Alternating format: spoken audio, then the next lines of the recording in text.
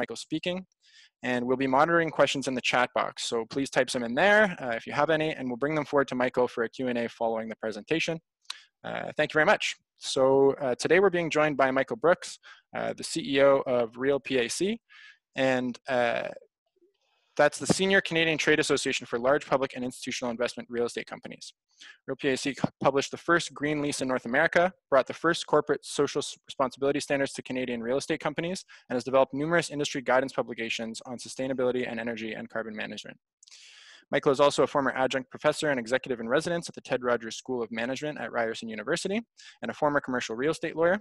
He's represented the Canadian real estate industry in all major policy initiatives with governments at all levels. He's one of 3 business advisors to the federal government's Sustainable Development Advisory Council, special advisor to the United Nations Environment Program Finance Initiative Property Working Group, a former member of the Global Reporting Initiative's Construction and Real Estate Sector Supplement Team, and a former director and treasurer of the Canada Green Building Council. Michael is also the author of Canadian Commercial Real Estate Theory, Practice, Strategy, the first national textbook of its kind in Canada. So once again, welcome to everyone in our audience. And Michael, we'll give you the digital floor. Great. Thanks very much, Evan. And thanks to Carbon 613 and EnviroCentre for hosting me. And I see a few familiar faces in the audience. And I'd like to say hello to James and other colleagues from time to time. I was up in October speaking at one of James' events, and it's always great to get up to Ottawa. Just some great people up there, some great thought leadership up there, and love the city as well. A little jealous of the fact that you can go across the river if they let you, and you can go cycling in the hills and go on the hiking trails, but I'm in flatland country. So I've been given about 30 minutes to talk about REALPAC, what we're doing, what the priorities are in sustainability for us now, what I think the current corporate culture is in sustainability in Canada, and maybe just talk about some of the projects that we have underway right now. I like to tell stories, and hopefully that makes it a little more interesting for all of you. And the story I want to tell is a story about the beginning. How did REALPAC get into this? And what have we done with our original motivation going forward? A bit of a sidelight, REALPAC is a 50-year-old trade association of the biggest real estate companies in Canada. Pretty much every pension fund, pretty much every TSX listed real estate company and REIT. PSPC, Infrastructure Ontario, some large private companies, all the banks, all the life cos, all the large fund managers. So call it institutional real estate. Professional real estate is maybe another term that you could use to describe our membership. My experience really reflects our outlook. We're global. We have global relationships. We like to stay in touch with global institutions, particularly as it affects real estate and investment. We believe in global standards, and we believe in global change. Our journey in sustainability started in September of 2006. Those of you scratching your heads and saying, well, what happened in September 2006? What happened was Michael was dropping his daughter off at Western University and saw this portable sign on the side of the road that said, now playing in the student theater, an inconvenient truth. An inconvenient truth. Obviously, Al Gore's entry into this space really was transformational because it shocked me. It shocked me and embarrassed me. It embarrassed me because I realized I'd missed something on the far horizon coming at real estate, and that's my job. My job is to look out to the far horizon and try to anticipate what's going to impact real estate and how it's going to impact it. And those of you who are of a certain age will remember, the Al Gore years, and will remember Live Aid in 2007. I love these giant concerts with great musicians that do it for free and have a global audience. And Live Aid was huge back then, and a lot of signature performances, but it brought that issue of sustainability to the world, a global consciousness. And that got us doing what we do at REALPAC, which is researching it. So what do you do when you want to research something? You go to Google. So I started to Google best real estate company in the world. And if you Googled that, you would be directed to some global certifications like the Dow Jones World Sustainability Index or FTSE for Good, or these are stock market based indicators of leading companies that are voted on. So I did that in 2007, including Carbon Disclosure Project, their Climate Leadership Index, and even there was an IPD index, which way back then, which was an earlier iteration now owned by MSCI. So on the Global 100 Index, give you an example, there were 4 real estate companies in that, 3 Europeans, 1 Australian company, 0 from North America. On the Carbon Disclosure Project, there were 3 real estate companies on that list, all from Australia. Okay, I'm going down the list. I'm thinking, God, this has got to be better. Dow Jones World Sustainability Index had 13 real estate companies on that list. 7 from Europe, 4 from Australia, 2 from Japan. Yes, another shutout for North America. Really, are real estate companies that bad? I'm thinking to myself in 2007. And what do I do to bring our industry up? How can I bring our industry up so that we can compete with the Europeans and we can compete with the Australians? Given the prevalence of the Australians on the index, first thing I did was go to Australia. What's so great about Australia? I'm going there. I went to see the CEOs. I went to see the directors of sustainability. I remember landing in Sydney and I'm groggy and I decide, you know what, I think I'm going to go down to see Bondi Beach, where my little brother says it's fantastic and you can take a bus, go to Bondi Beach. And what's going on in Bondi Beach? But they have a water saving equipment fair, 30 tents just with water saving stuff. They were going through a drought at the time. Some of those technologies I still have not seen in Canada. And I'm talking to the sustainability directors. Remember, in early 2007, we had 0 people in Canada with that title working for a major real estate company, 0 people. And towards some of those projects, one of the ones that is most interesting was the new city hall for Melbourne called Council House 2. I went and had a tour of that building. Yeah, they had gray water recycling, they had low energy consumption, didn't have solar panels back then, but they were processing black water. I'm not going to describe what black water is, but you all know what black water is. They were pulling it out of a local passing sanitary sewer, processing it in the building and using it for gray water applications. I mean, I'm just shaking my head about how far ahead they were on so many initiatives. So we came back to Canada. I brought a sample green lease with me from Australia. I know my Australian counterpart, and I got back from him their beginner's guide to corporate social responsibility, brought that back to Canada. And we started to get to work with our community. And given the fact that leases are long-lived, you know, they're 5-10 years, I figured that's got to be project 1 for me and for us, because I got to change that at the front end. Otherwise, we won't have an opportunity for another 5 or 10 years to really change these leases. So we started that in 2007. We started an ESG committee in later 2008. The first person with the name sustainability in their title was in January 2008, and that was Daryl Need of Oxford Properties. That's 12 years ago. First time anybody in Canada with that title in their name.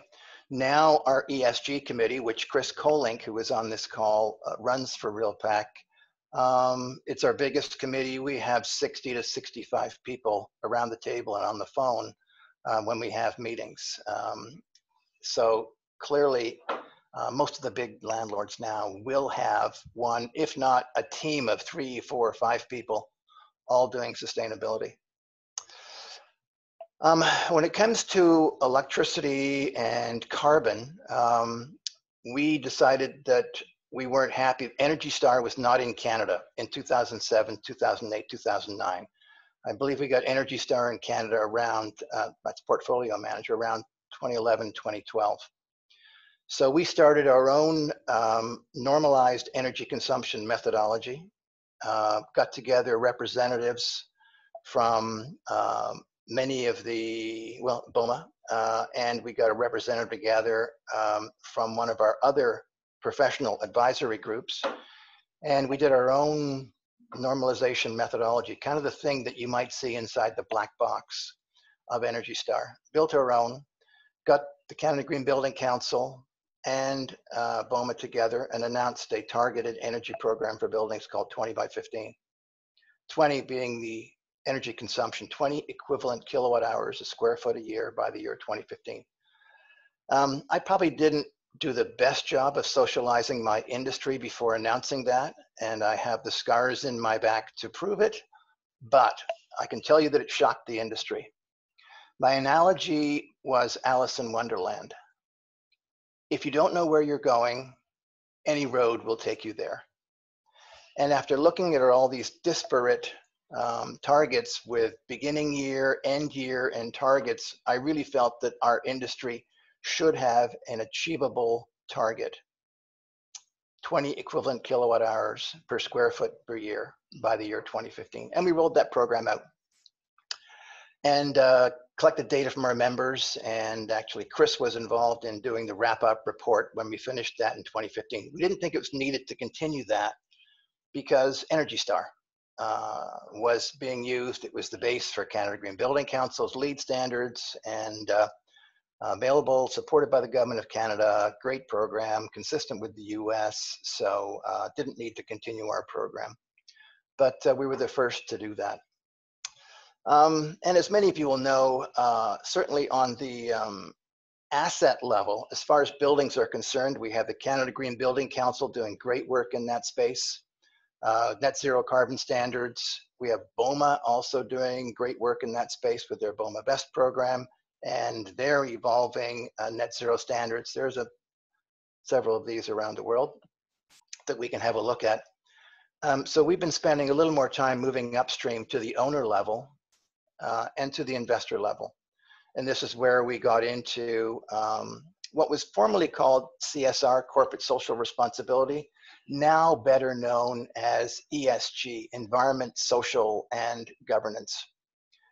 And environment, social, and governance has grown in prominence, I think in real estate, primarily due to the global prevalence of GRESB. And for those on the phone who don't know, real estate community in Canada, really around the world, certainly the bigger institutional real estate community, reports up to a platform called the Global Real Estate Sustainability Benchmark. And the benefit of GRESB over, say, just a reporting or a disclosure platform is that it allows you to compare yourself against your peers around the world. So GRESB, as it's known, is now owned by GBCI, which is the US Green Building Council. So it's owned by a not-for-profit. It is the de facto standard, I would say, globally amongst real estate firms in terms of reporting and comparing yourself to what's going on. But there are obviously other players now in that space. Many of you will think back to 2015 and Mark Carney, when he was then governor of the Bank of England, announcing his task force on climate-related financial disclosures, TCFD for short. And Chris Kolink, of our manager of sustainability and research, has been monitoring that program. We monitor science-based targets and the emergence of that program. And indeed, there's just a plethora of new standards around the world. UN Principles of Responsible Investing, the Carbon Disclosure Project still, the Sustainability Accounting Standards Board, and then Sustainalytics has merged with Morningstar. MSCI has got their own platform. It's getting to be a crowded field in that turf. But it all boils down to, what are you doing for the environment? What are you doing for your stakeholders and your people? And what's your governance like internally? And that's why we have continued to monitor ESG and promote that amongst our members. year over year. And more and more of our members every year participate in GRESB or do their own ESG report at one level or another. One of the interesting things that we have found over the years is how the sophistication level has grown in our industry. So the goal of the early sustainability managers in 2009, 2010 would have been, hey, yeah, save me some energy costs, and your criteria is shortest payback period first. So that led to lighting retrofits being generally the number one, the low-hanging fruit for the sustainability manager. Gather the data on consumption, try to figure out where the maximum burn is, what time of day or night it is, figure out where it's coming from, and figure out how you can improve it so that it consumes less energy. So payback period was long number one. Tenant attraction and retention was number two. Number three was the anticipated financial returns of you making the sustainability initiative. And we surveyed that, myself and Professor Jennifer MacArthur of Ryerson surveyed that over 3 time periods, 2006 to 2012, 12 to 18, and 18 looking forward. And it's been interesting to see how the sustainability managers have changed their attitude towards the criteria they use to evaluate energy saving initiatives. So maybe number one was payback period, but now it's brand. If you're a big institutional real estate company, you want to be known as a good citizen. You want to be known as running a good building. You want to be known as running an efficient building, because you need that to attract the kind of tenants that you want. And for most of the bigger tenants, they want to know. They want to know, how does your building perform? So brand is number one. Number two, it's tightly related to brand, is anticipated financial returns. If I have a leading building, I will attract better tenants who will pay me good rent to be in my building, and therefore I will be successful. Payback period slipped to number 3 on the radar. And there are various other criteria that are secondary thoughts in the mindset of most of the owners, but that's been very interesting. And certainly the biggest of the members are very sophisticated in managing their energy consumption, now carbon consumption, disclosing it now in Ontario under the EWRB program, and in British Columbia. And I believe that will grow as we go forward. So then we get to carbon. I like to check on carbon every few months. I go to the Mauna Loa website in Hawaii. It's in the middle of the Pacific Ocean. Gives you a pretty unbiased historical view. They have great data set going back. And you can just see this sawtooth. It's like taking a handsaw and then turning it 45 degrees. That's what the Mauna Loa increase in CO2 on the planet looks like. We are at 416 parts per million in CO2, and we're climbing.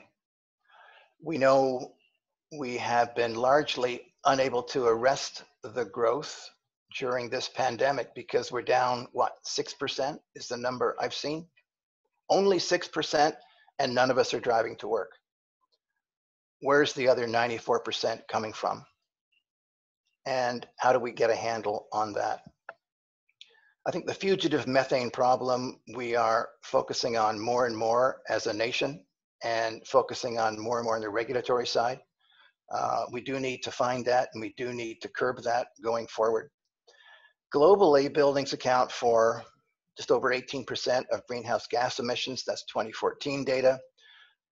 In 2017 in Canada, according to the federal government, we're around 12% of GHG emissions. So we are a part of the problem. We can be part of the solution, and we need to keep moving forward. But we also need to have some solutions at the macro level. I think some of that is really utilities and what the utilities are doing to get off of coal and to get back to cleaner sources of energy. So on carbon, we're coming at it from both the low carbon buildings position and the low electricity consumption point of view. But we're also focused on water as a trade association, black, gray, and wild water, waste and recycling, health within structures, and even more recently, supply chain issues. The water piece has been a particular focus this past year for us because we've had so many floods. We've had so many overland downpour floods. I've never been, and I work downtown in the core of the city of Toronto. I've never been in the concourse in the city of Toronto where it's gone dark, and it did in August of 18. So much water from a downpour. You've all seen those photos of some lawyer in a Porsche who had to leave it in the bottom of the underpass on Simcoe Street because of one of the downpours. I believe that was August 17. These will continue and they'll get worse. And buildings aren't built for them. We have open grates on the sidewalks or in the bottom panel of buildings that lead to the transformer room. When we have a downpour of water, it goes in those grates into the transformer room and shorts out the transformer. We've got a lot of work to do about resilience of our buildings. And a lot of our members are starting to do that now.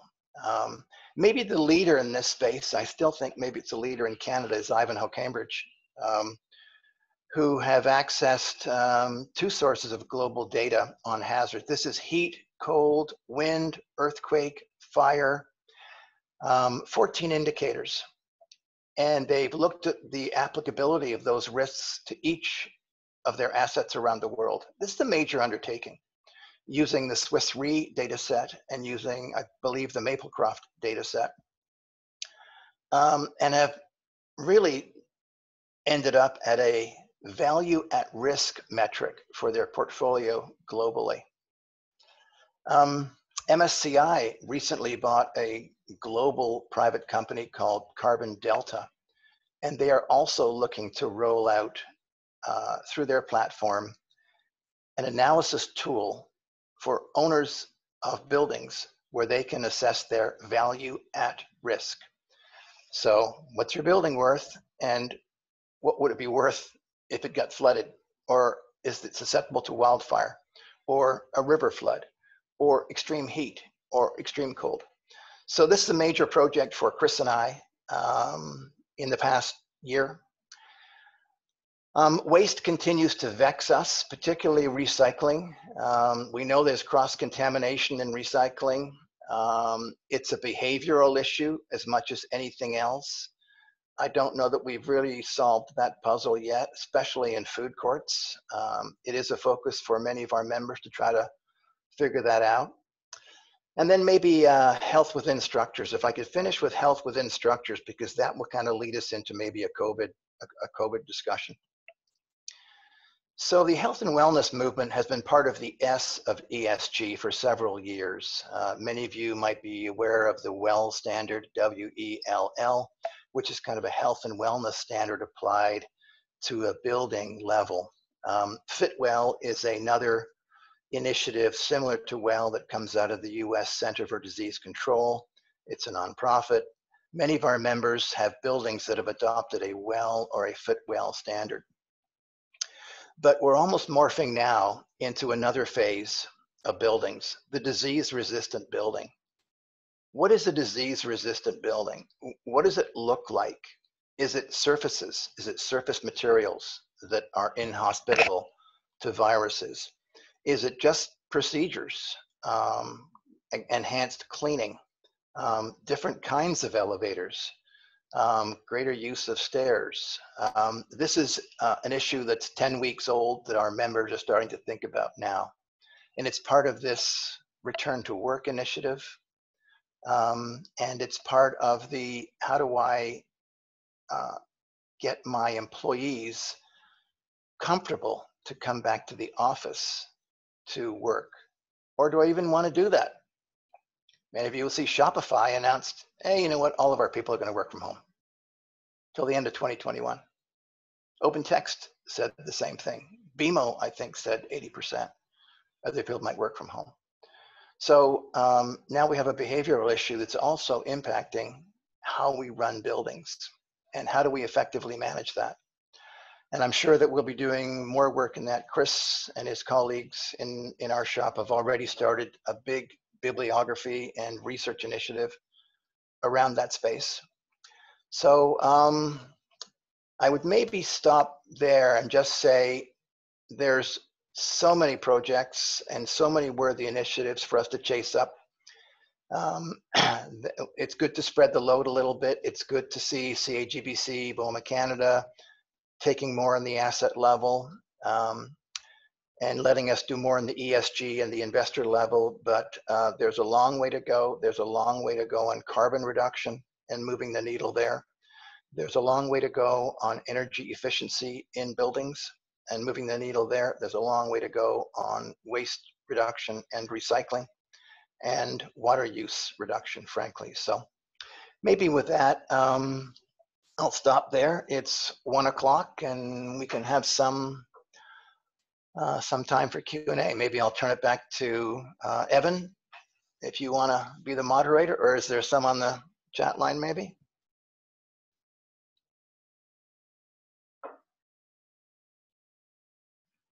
Michael just had to unmute there. Yeah, I don't think we have too many questions in the chat right now. So what we can do is open up a little bit here. If anyone has a question that they want to ask Michael directly, just send us a quick message. We can unmute you and you can ask.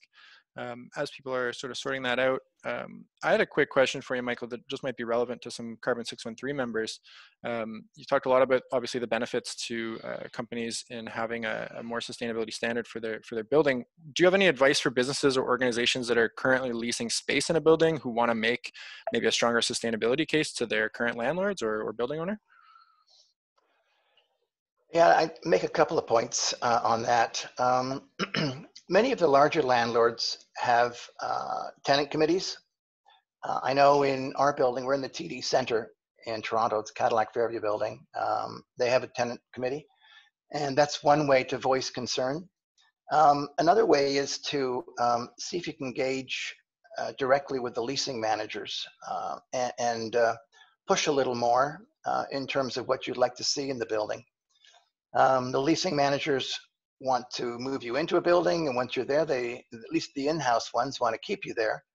And so if you can start asking questions about what's the building performance, what can you tell me about our energy performance, how does it relate? Do you submit to GRESB? How are you guys rated on the GRESB platform? Do you submit to Carbon Disclosure Project? What's the carbon output of this building? Are you participating in EWRB? All these kinds of questions are likely to get you a lot more detail. So I think that any tenant, large or small, can do all of those things. You might end up being underwhelmed with your performance. You might be impressed with what's going on behind the scenes. I do think there is a general bias. The larger landlords who can hire people will generally be better at that. That maybe it's an overgeneralization, but they will generally be better at that because they got the people and the scale to address the issue, whereas some of the smaller landlords may not have the resources to adequately do all of these data gathering and follow up on all these initiatives. So that's what I would say on that.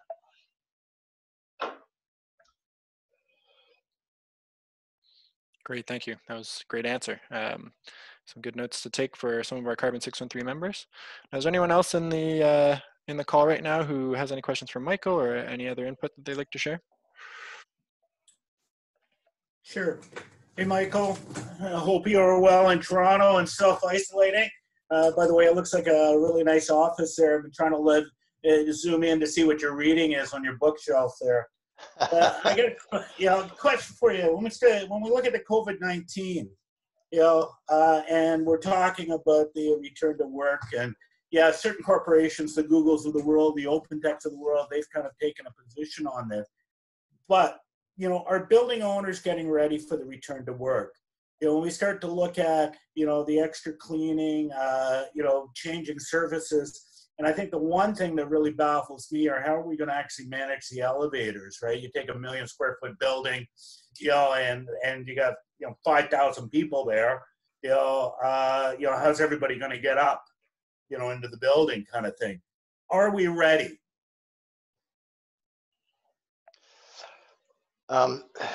You've hit one nail on the head. I'll talk about the elevator issue, and it's unsolvable. You're absolutely right. If 50% or more of the inhabitants of a building came to work, and we're only letting 2 at a time in the elevator, you have a 2-hour wait potentially just to get up to your floor, depending on your 1 million square foot building. Sure. So owners are going to have to figure that out, and they're certainly going to have to think about whether they want to mandate you must wear a mask in the elevator. I have heard suggestions that one major landlord will have that requirement. I heard that this morning. So I think everybody is thinking about that, and it's troubled by that. And look, the reality is that buildings aren't completely designed for social distancing permanently. Yeah. So it's a great question as to whether they're ready generally. They've all been working on it very diligently for over a month. We are having sector calls within REALPAC, every land use sector: seniors, hotel, office, retail, industrial, multifamily. We've been having them weekly to start, and now these are spreading out to every 2 or 3 weeks. It's funny how the conversation morphs into, hey, how are you guys doing your back to work strategy for your own staffs, and what are you thinking about? The office building owners particularly have been focused on this issue, and we've had some really interesting discussions. One of the discussions that I was on was about whether we're going to do temperature checks in the lobbies. So is someone going to stand there with a temperature gun and shoot you in the forehead and check your temperature every day? I think that's probably going to come down on the no side. I think it's false assurance, given that people can be asymptomatic. Sure. I think that there'll be most landlords who will require their own service staff in buildings to wear masks for the comfort and assurance of tenants. Otherwise, I think a lot of the protections are going to have to come from the tenants as employers themselves. So it's what do they require once you get inside their lobby door in terms of interaction with their staffs. So it's evolving. As I said, we're building a bibliography of this. I believe that BOMA Canada has come out with a preliminary guide in the last few days, or maybe in the last week, available on the BOMA Canada website about return to work. But it's a moving target to me, and there are so many other credible parties weighing in on this. The Center for Disease Control also released a back to work publication a couple of weeks ago. Anybody you can think of who has credibility in this space has some kind of a guide. So even the brokerages are, Cushman's released something, and Collier's has something. So it's pretty common. Thanks, James. Yeah, great question. Thank you, James. We do have a couple in the chat now, so maybe I'll read one of them out for you, Michael. Marcel has asked, well, first he said, thank you for sharing insights. And it seems that COVID is pushing forward the social aspects of ESG considerations rather than the more traditional environmental focus. Do you also perceive such a shift, and how do you envision those consequences for yourself as well as for your members' sustainability practices? That is a great question. We've actually, as I mentioned, Chris Kolink of our shop is on the line. We've actually been focused a little more on the S than the E in the past year and a half, 2 years. We've had a pretty strong diversity and inclusiveness initiative underway at REALPAC to try to transform the industry to make it more welcoming for diverse groups and not just white guys like me. But out of that social piece comes the health piece as well. The mental health piece, I think, has been one of the ones most strongly represented on social media about, look, it's okay to be having a bad day. It's okay not to feel well. And to be a little more tolerant of people in those situations. Similarly with COVID, we're surveying our staff. I think most of our members are also surveying their staffs. How comfortable are you returning to the office? Under what conditions would you? How comfortable are you taking public transit? How would you change the way you get to work if you wanted to come to work? And those results are all over the map. One anecdote I'll share with you from one of our members on a call just under a week ago. He has a global portfolio of assets.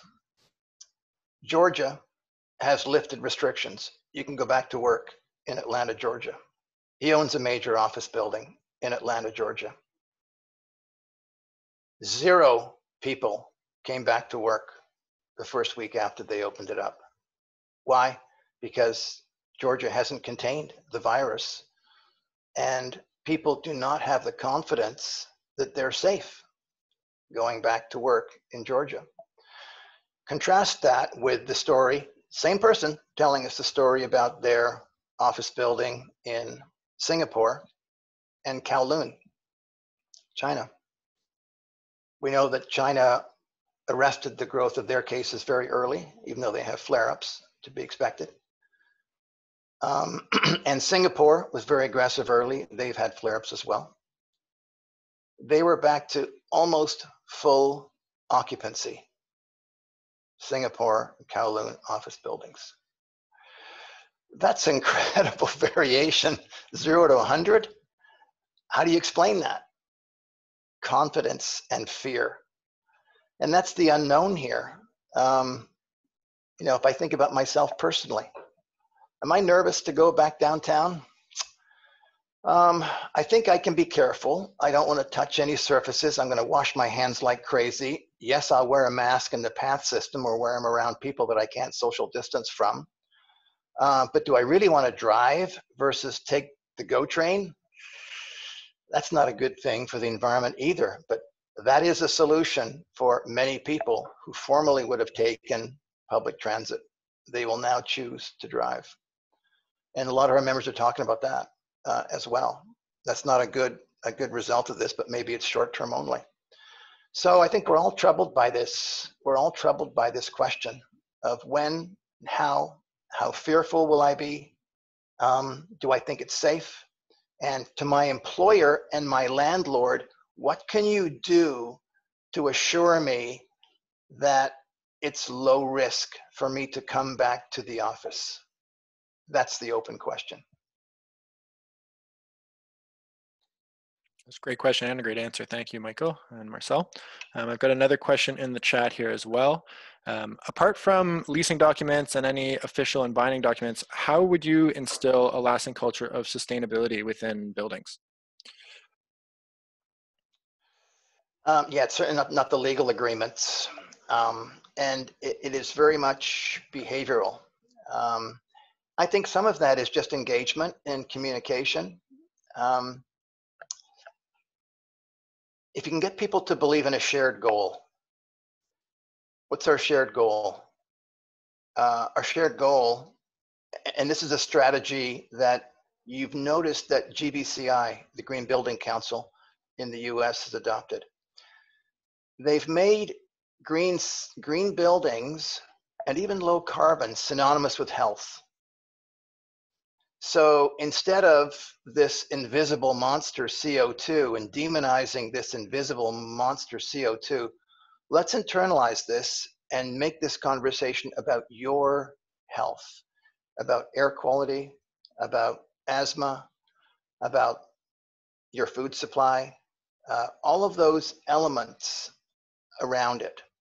And I think that that is a communication task for all of us. And I actually do like that subtle shift in messaging from the US Green Building Council and Canada Green Building Council for that matter, because I think that resonates with more people if you can bring it down to a personal level, as opposed to some invisible gas that no one sees.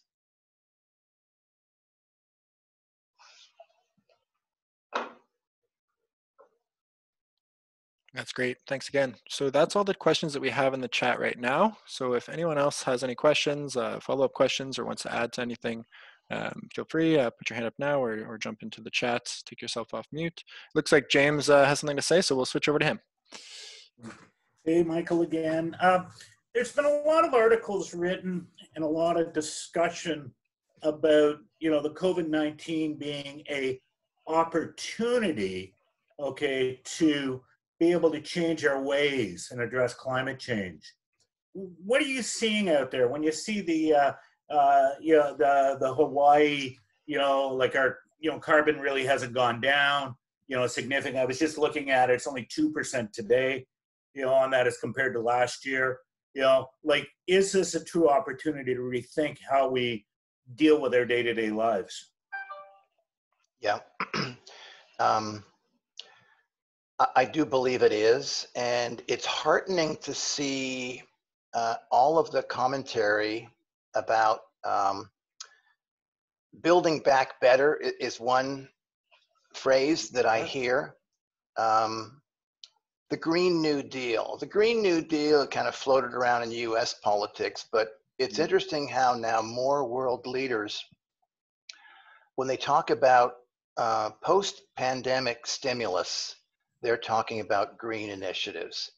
No one's talking about building a new coal plant to keep people employed coming out of this. So even in Canada, I have a call this afternoon with my CEOs, and one of the things on the agenda is, what's our restarting the economy plan? What would we recommend as an industry to government to move us forward? Hey, maybe that is, you want to spend money to get people employed, how about retrofitting buildings? How about putting a bunch of money towards that? Let's get our bad buildings up to snuff. Energy saving improvements, energy saving initiatives, district heating. I mean, there's so many other initiatives that we could have to give us a green, fresh start. I think that's where governments should go, and we have this unique opportunity coming out of this to restart on a better footing than we went into this on. It's a good point, James. Thanks for that. Thank you. Yes, thanks, James. I've been reading a lot too about the sort of green recovery and what that looks like. If anybody's looking for sort of more information or a few different perspectives, you can check the Carbon 613 newsletter. The last two issues have had a few links to opinion pieces and articles about that green recovery and what that might look like here in Canada and Ottawa and abroad. So thanks, very enlightening question. Is there anyone else in the audience who has any questions for James? I am conscious we are coming towards the end of the hour, so feel free to get some in now. Give everyone a minute maybe in case anyone thinks of anything. Well, I did just throw maybe something a little bit out there, but I think it's relevant to this. What's your thoughts, Michael, on valuations as we go forward? Are vacancy levels going to spike? Are we going to end up with, kind of the mid-90s situation within the real estate again? Like when we start to talk about these big corporations staying from home, is there a potential we'll end up mothballing a bunch of buildings? And I'll extend that to say, hey, here's the opportunity, okay, to do those green retrofits in order to bring these buildings to more of a modern standard. Like, I don't necessarily think from a climate change standpoint, it's a bad thing if we spike out. What's your thoughts on that? Yeah, I think if you'd asked me that 4 weeks ago, I would have said, yeah, I think there's going to be a lot of companies that decide this work from home thing makes a lot of sense. They've discovered that they can be just as productive with a workforce that's working from home. They can have their Zoom meetings and people are still working. But then I started to see the bad side of it. People actually working harder. What was usually commute downtime is now work time. I'm working harder than I've ever worked. There's just so much going on, but I have to. But So there's that. For many people, it's just, it doesn't work working from home. They've got pets, or they've got kids, or their spouse is working and they're both in separate rooms and, trying to communicate. It's not a professional environment. In our shop, we made a little budget for people, $500 to go and outfit your home office. Buy yourself a chair if you don't have one, buy a table if you don't have one. Just do something to help yourself be a little more productive. But still, it's not like an office environment. So Wendy Waters of GWL actually had a really good article that she tweeted about yesterday. I think she's on to something. I think that office is here to stay. I think people will be fearful until they're comfortable coming back to the office and figuring out that how do I get their piece and being safe. I think that these cubicle villages where they've densified the offices, I think that will reverse. I just don't think you can make that work. I was kind of criticized when REALPAC moved into our offices 6 years ago because everybody's got an individual office with a door that closes. And they're reasonably sized. I'm not sure, James, you've been to our shop or not. Your new one. Because I was under some pressure just to open plan and put everybody in little cubicles and stuff. And I asked my staff, and they'd rather have a place they can close the door. Now it looks like we have the right office environment because you can go in the office and close your door. And if someone sneezes 2 cubicles over, it doesn't waft over you, while you're trying to do your work. I'm of the view that offices are here to stay. Will it be 100% occupied, or will it drop 5 or 10%? It could, but it's not dropping 50%. Okay. So you'll still have work to do, James. Yeah, perfect. That's what we like. Awful quiet right now. If you need a hand with anything, let me know. That's great. That is also really interesting. As we sort of get to our last little bit here, I'm conscious that there's no more questions on the chat, so leaving it open again to see if anyone has come up with anything after James there, and if not, then I can thank everybody. So we'll just give it 30 seconds or so.